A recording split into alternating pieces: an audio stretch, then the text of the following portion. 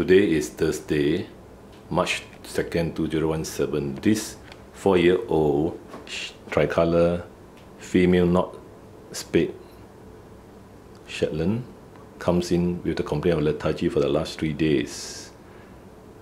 Eating very little and drinks very little. So that is a history. Now, the question to ask the owner is, number one, of course, the heat period. When was she on heat? Now, the owner usually does not know, but there's a clue from here. There's a clue. Now, the vet should check unsterilized dog. So I check, and you can see there's some swelling. There's some milk coming out. You see that milk? So definitely there is a case of forced pregnancy. So forced pregnancy can cause lethargy, not eating. Okay, that's one. Then number two, check here for any discharge or not. If there is a pus flowing out, of course there's open pyometra, but there is nothing. Okay, so this is number one, the cycle. Then number two, you can do it systematically. Number two, you see the hair has been shaved. So there's some reason for it. So I asked the owner, the dog had been to the groomer for deticking. So deticking, when the dog is deticked, of course the groomer used an insecticide. And this insecticide might have been licked by the dog, causing lethargy, and that was 1 week ago. So this is number two. Then number three, of course, the infections. Now this dog has not been vaccinated for some time. So there's possibility of viral infections or bacterial at the groomer, since the dog does not have an annual vaccination. Then besides the viral infections, then there's possibility of tick fever. Now tick fever doesn't mean that the dog definitely has fever when you check the temperature. Now tick fever can start with just the dog lethargy and nothing else. Everything looks normal, but there's a history of tick bites, and this dog definitely had a history of tick bites 7 days ago. So these are the 4 things we have to bear in mind in the Singapore context and even overseas as well. Ticks is a big thing. Tick fever, often misdiagnosed because the presenting signs at the early stage is nothing, just not eating.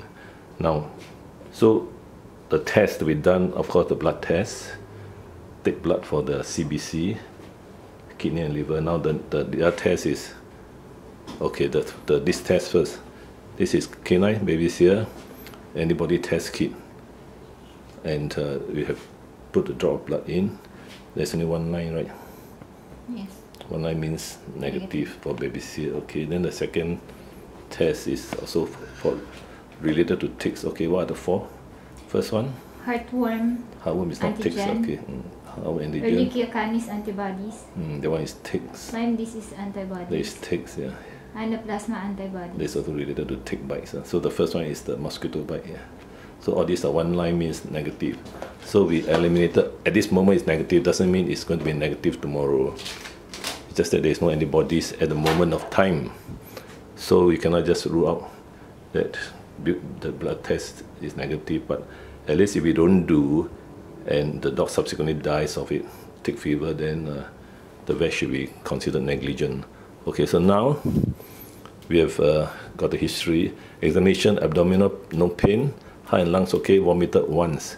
Okay, now we are going to give the drip, and then in this drip we are going to put bacterial 1.4 ml, which is based on 14 kg, a slow IV. Either I can give it through the stopper here. It's up to the person. If not, then you have to give here and close the flow. So down here I have given vitamin B complex. Although the dog is not really anemic, but as part of the physical examination, you have to examine the dog. You can see it's not really anemic, it's quite pink actually. Then the CPR, capillary refill time, you press and see whether the color comes back within 1 second or not. A bit slow. So this dog could be dehydrated as well. Okay, so that's There's basically an overall summary of this examination of a female not spayed collie, Shetland collie with lethargy for 3 days. Now they actually take bites, you can see. These are probably tick bites. Huh? And so we will give medication. See the mucous membrane, you can see whether it's congested or not. Is it congested? No. Is it pale? Now if it's white, of course, definitely there's tick fever, like both sides. Check both sides, see the mucous membrane. This is not white. So as far as today is concerned, the dog does not have anemia. So that's how you go about systematically to examine a female dog not spayed for lethargy.